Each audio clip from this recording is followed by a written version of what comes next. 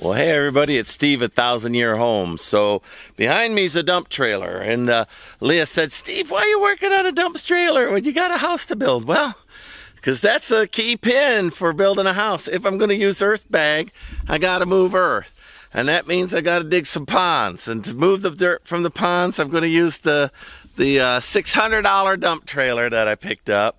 That has a brand new $600 hydraulic pump system in it. What it doesn't have brand new is the piston, the ram to raise the dump trailer. I did hook battery to it, and it did run. It works, but it does leak so bad that it won't ever raise anything. So I don't care to get killed working on this thing. So I've got some redneck boards up there holding it up. I've got these as my fail-safe if it falls down. And then I'm going to fire that up and lock the hydraulics on it so that it'll come down, it'll hit that. So we'll get working on it here. You can always tell when a guy's serious about working on something greasy when he wears all white. That's old. Everything in here is old farmer Bill. So I'm in trouble right away. I took a look at those welds. The way they made those pins not fall out is they just took a stick welder and just welded a bunch of crap on the end of the rods. I think, look at that, those bolts that are in there, they're not actually holding it. They were stuck in there and then welded to. So that was their weld gaps in there. No grease anywhere. So no grease certs anywhere. I might drill and tap and put some grease certs in there so I can grease that. I don't know, that's quite the something. No, there's not any plate in there. But listen, that angle iron, that's still good, solid angle iron. How about these shocks? These shocks, man, this dirt's going to get the best ride possible. Those shocks got some life left in them, I think. But I think, I put this up on the internet, nobody replied to me. I think it's a scissor kit from the 70s, and that this dump trailer has seen some stuff. So, but nonetheless, the ram was all worn out on it.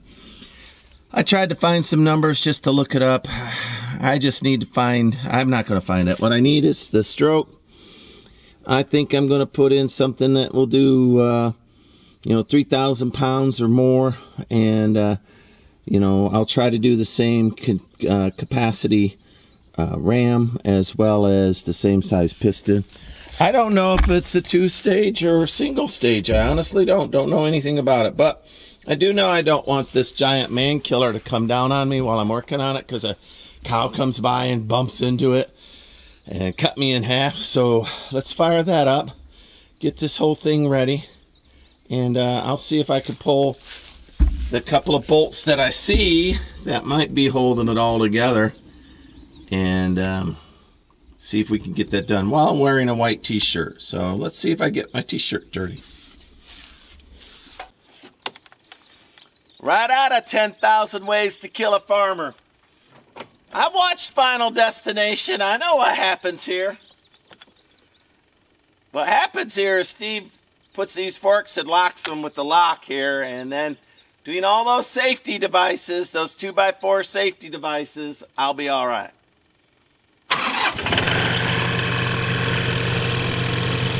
Check one.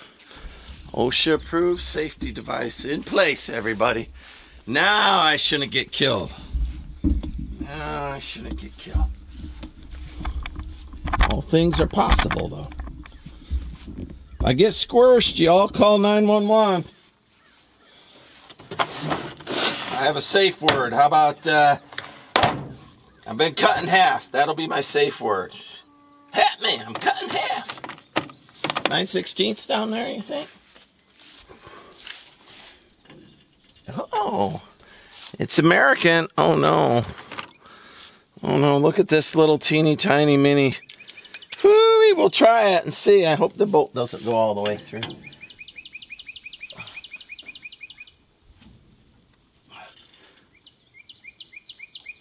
Well, all right. Time to get something real, but we know that's 9/16. What's this up here? That's a square. Those are square bolts. And this is all welded. I think I'm going to be using an angle grinder before all this is done. think I'm going to cut that pin off there, whatever that gob up stick welded nonsense is. Pull that through once I get that bolt off. That's what I think I'm going to do. I see the hydraulic line. I'll take that off too. Let me go get a big breaker bar. I knew I need a big breaker bar, but I don't think these hold anything. Now, ain't that special? That there's a 15, but I know that's 9/16 right there. That's a 3/4, so I have a 15 mixed with a 3/4, mixed with a 13/16, back down to an 11/16. I don't have a 9/16 that size. And who put metric in my toolbox? Who did that? You know what? That suddenly looks like it's a 15 to me. Let's try that there 15, see how that works out. Righty-tighty, lefty-loosey, right? Y'all know that. Yeah! Yeah! Well, I don't know if it just spun around on there. I actually broke something loose.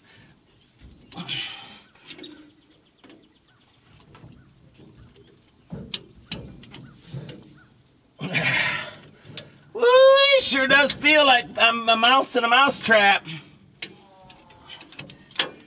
I think it's spinning around and around and around in there. Let me feel.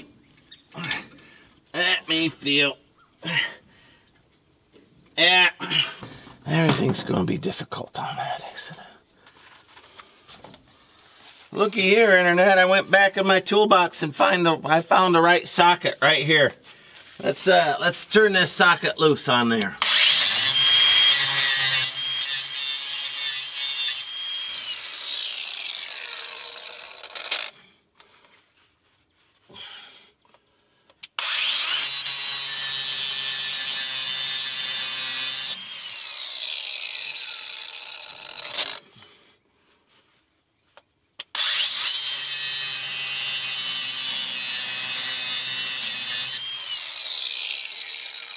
Well, that feels like that's through.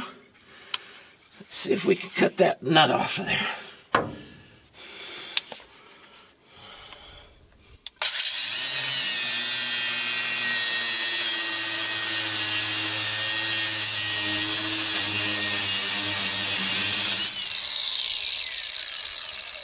Yeah, we sure did. Let's cut the other side too. Make it a little easier.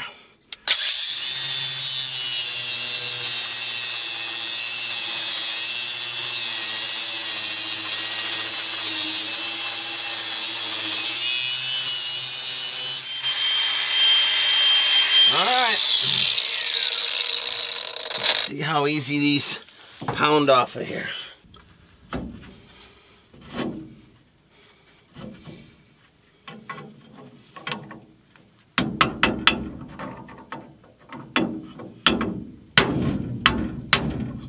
I don't think I'm knocking.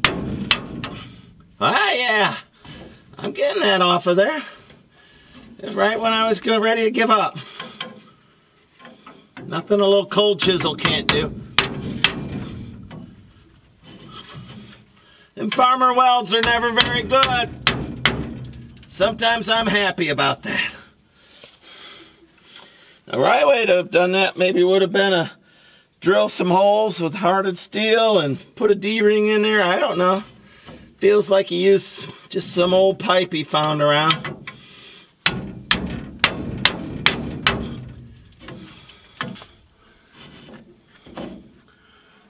See a couple of little pieces sticking up. Let me just grind them off if I can get it back through.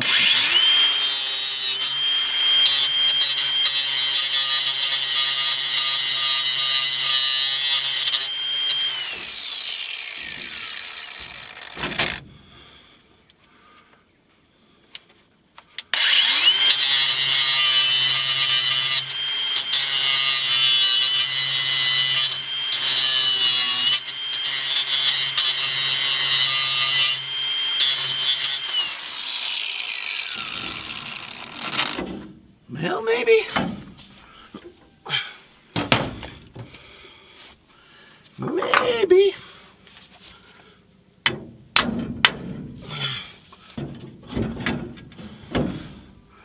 Not quite. I need to refine that a little bit. Or I can pull it through. It's like they and the weld are one. All right, that feels like it'll come out.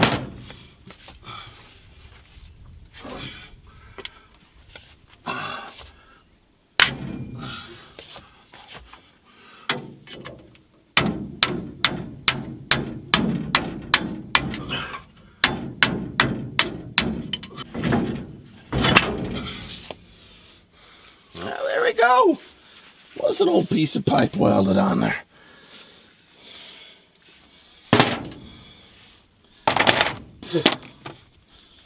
Let's see here. What do we got going on here?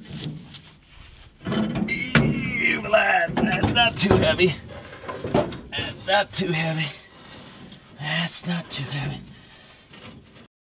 Well, I'm going to get that out of there before it's dangerously dark.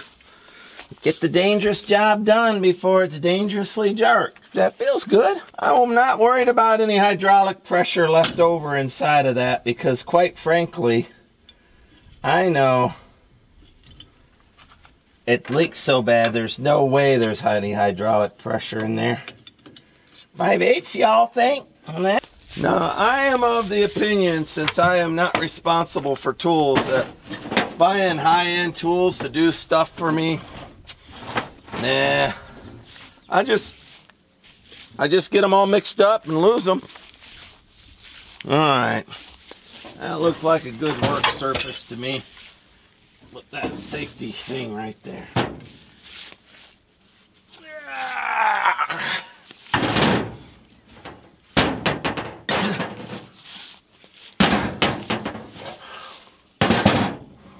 Oh, Black Widow, you see it crawl out? Y'all see that nonsense trick? And I'm in flip-flops. What in the tarnation? Looky right there. Black Widow come to visit me while I'm working. It's the most ridiculous thing. It even ran out there to greet me. Now, me and Mr. Black Widow, we're not friends. I don't let him live. All right. 15th time was the charm. You see me? How long was I working on this thing with that Black Widow right next to my neck? Oh, Texas. Well, there we go. There we go. We're all done. This is Steve at 1,000 Year Homes. I'm going to clean everything up and put my tools away before it rains. Thank you for liking, subscribing, and I'm glad Black Widow didn't kill me. Bye.